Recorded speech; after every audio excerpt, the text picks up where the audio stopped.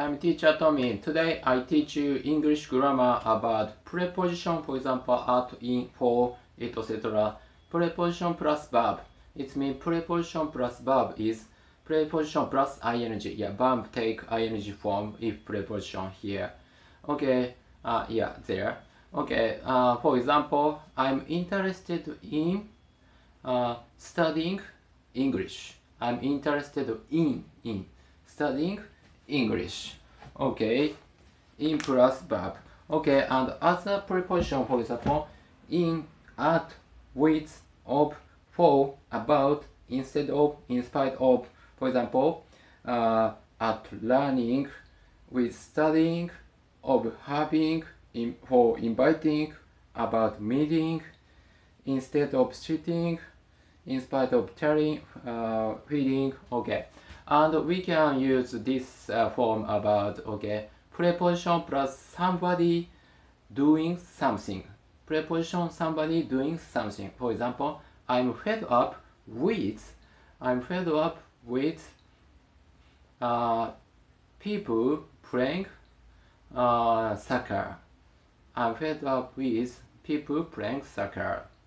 Okay, and next other hand, okay, other thing, okay, before I and after, before and after verb, before verb, or after verb, before ing take form, after ing. For example, before leaving here, I want to drink coffee, or I want to go to cafe after leaving here.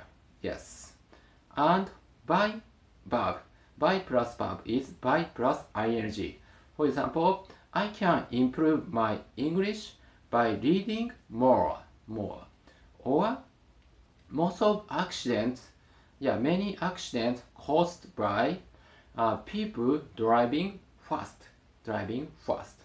Okay, and other thing, without plus verb is without plus ing. For example, I ran 10 kilometers without stopping, and he needs to work without people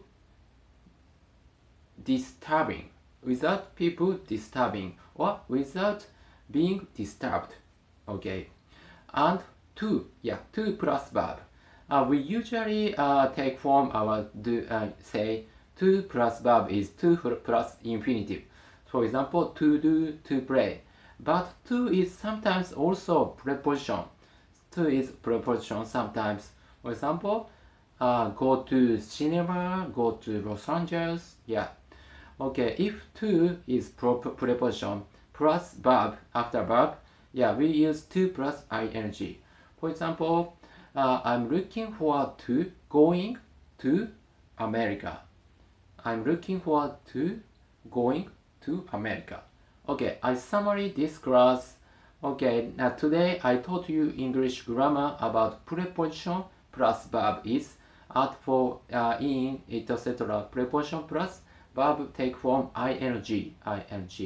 For example, I'm interested in studying English. Yes. And preposition is in, at, for, or other thing. After verb is ing.